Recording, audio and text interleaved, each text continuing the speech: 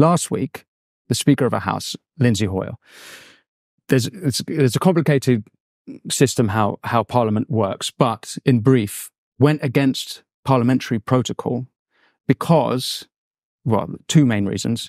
One, because the Labour Party was going to be split because some of the Labour Party are more pro-Palestine, and then the leader, Sir Keir Starmer, is trying to be a bit more moderate and have a sort of more two-state approach to it. Mm-hmm. But the other reason is, and this was specifically cited by Lindsay Hoyle, the Speaker of the House, was that MPs are being threatened for their lives, and we know that this is from Islamists. So what is actually happening in the Commons is that they're going against protocol because of Islamist threats. At the same time this is happening, outside on the streets, outside Parliament, huge protests, and they were lighting up the Elizabeth Tower, or Big Ben, with from the river to the sea. And so democracy in Britain is literally being completely undermined by the Islamists.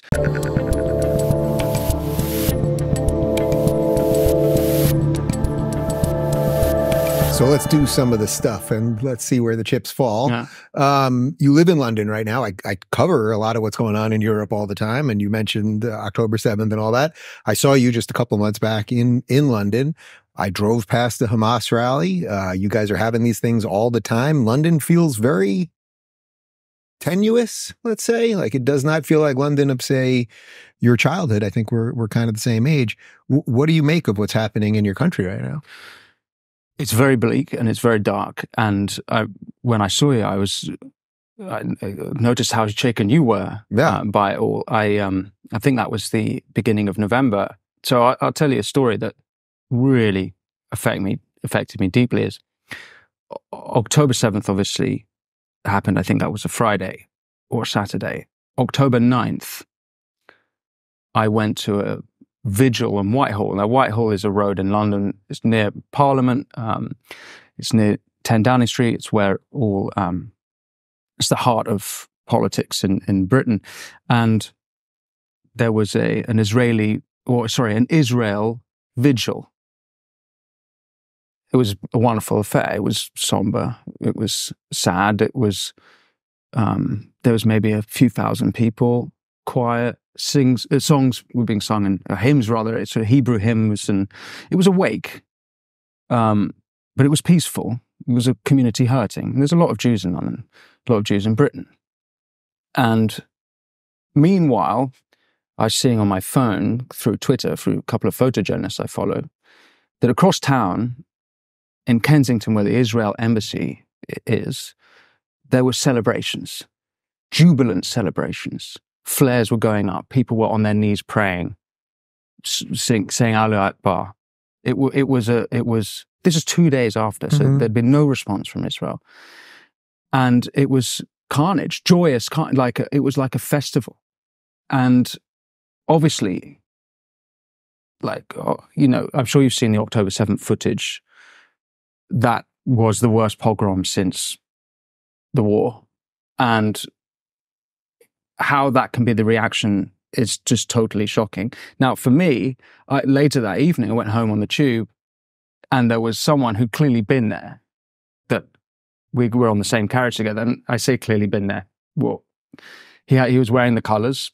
He had a keffiyeh on, but most strikingly was that he was sauntering jubilantly. He was happy, like he was enjoying, and he was about a metre in front of me. Mm. I was completely distraught by that. I was very angry. I wanted to hit him. I didn't hit him, but I also wanted to break. And I was face to face with that, and that really had changed me, because when you're up front with that sort of, what I would say, evil, like if you're celebrating October 7th, like something that I really can't imagine more evil than October 7th. And for your reaction to be that is a good thing, I've never been the same since then. And I think you would have that experience. Now, you say there were Hamas protests. Well, every weekend since, there have been protests. I don't think, just for the sake of clarity, and it's worth being it's worth being accurate just for people who disagree, because it's not just Hamas supporters. There are Hamas supporters. In fact, I think on the first weekend there were 3 women who wore, who on the back of their clothes had taped images of the paragliders on their back. They've just been charged and prosecuted about 2 or 3 weeks ago. One of them was from Gaza. So she'd moved to Britain from Gaza, fleeing Hamas. She's now in Britain celebrating Hamas. So yes, there are Hamas supporters there. And I've been to a few of these protests to witness, and there are. Now, there are also far-left Socialist Worker Party types, Jeremy Corbyn types. I mean, Jeremy Corbyn's literally there. Yeah. There is a far-left British ultra-progressive contingent to it, and there's quite a few people in between. So it's not just pro-Hamas. Sure. The reason I say that, by the way, and I appreciate you kind of cleaning it up, is that there's no one there that would openly state that they're against Hamas, right? I mean, have you ever seen that? I've seen one guy once went to one who was like, Hamas shouldn't do this, but, free Palestine, and he got heckled and kicked out too. That's the distinction, but I understand that there's many people, many different groups there, let's say. I'd go further and say that their ire is directed at Israel, the state of Israel. They're not saying free Palestine from Hamas. They're saying free Palestine from Israel. And so you are accurate in that sense. So things are worse now, like since you were here. Last week, well, let's go back 2 weeks or 3 weeks ago. There's an MP called Mike Freer. Yeah. In the constituency of Finchley and Golders Green, which is northwest London. It's a very large Jewish community. Before Christmas, his offices were arson attacked. He has to wear a bulletproof vest everywhere he goes, so he says, and he has had jihadi groups specifically targeting him. There was an MP about 2 years ago called Sir David Amess who was killed by an Islamist. And the Islamist had first gone to this guy, Mike Freer, to scout him out, had also gone to another MP called Michael Gove before finally going to Sir David Amess and killing him brutally. So Mike Freer then says, I don't want to run anymore. It's not safe for me. Okay, so an elected official... A democratically elected official doesn't want to represent his constituency because he fears for his life. Okay, so democracy is being completely undermined here. But it gets worse. Last week, the Speaker of our House, Lindsay Hoyle, there's a complicated system how Parliament works, but in brief, went against parliamentary protocol because, well, 2 main reasons. One, because the Labour Party was going to be split because some of the Labour Party are more pro-Palestine, and then the leader, Sir Keir Starmer, is trying to be a bit more moderate and have a sort of more two-state approach to it. But the other reason is, and this was specifically cited by Lindsay Hoyle, the Speaker of the House, was that MPs are being threatened for their lives, and we know that this is from Islamists. So what is actually happening in the Commons is that they're going against protocol because of Islamist threats. At the same time this was happening, outside on the streets, outside Parliament, huge protests, and they were lighting up the Elizabeth Tower, or Big Ben, with from the river to the sea. And so democracy in Britain is literally being completely undermined by the Islamists. This is now blown up to a whole other story about Islamophobia. Now, there is anti-Muslim hate that's on the rise.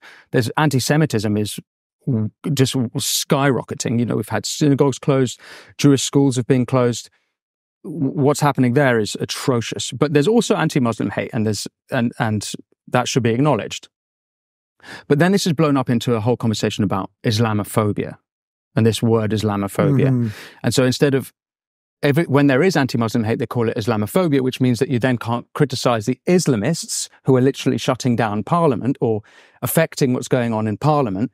And so now there's this huge row about Islamophobia. Meanwhile, almost all of the politicians are too terrified to call a spade and directly address the Islamist issue. The Islamist issue in Britain is massive. Okay, the Manchester Arena bombing, which happened in 2017, which is when a young second generation, born in Manchester, is called Salman Abedi, of Libyan heritage, set off a bomb at Manchester Arena, a venue that I'd played a couple of times before and after that event, killing 22 kids and wounding 100 others. How have I got here?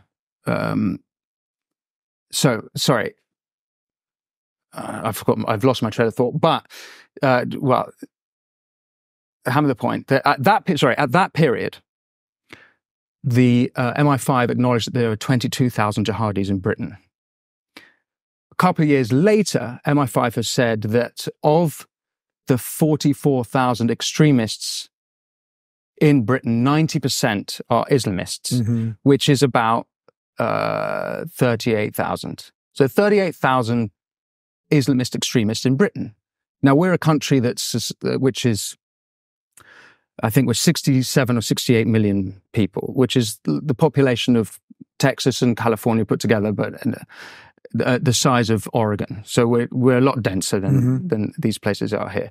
And there's a lot of Islamists, but you cannot talk about the Islamist threat because of political correctness, because you can't say, then you're told, oh, you're being harsh to Muslims. No, of course we must stand against anti-Muslim hate, but we must be able to criticize Islam, which is a serious issue in Britain. If you're looking for more enlightening conversations about international issues, check out our international playlist. And if you want to watch full interviews on a variety of topics, watch our full episode playlist, all right over here. And to get notified of all future videos, be sure to subscribe and click the notification bell.